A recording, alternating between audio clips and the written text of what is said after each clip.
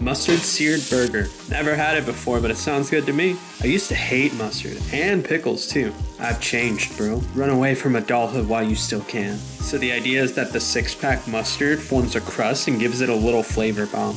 Well, we'll see about that. I think it's a popular thing in In-N-Out, but I'm sure many places have been doing it. What's everyone's favorite burger chain? It has to be a chain so the comparisons are fair. Delicious. It tastes the same. I guess it's a little zippy, a little zappy, a little bit of 1, 2, 3, 4, 5, 6.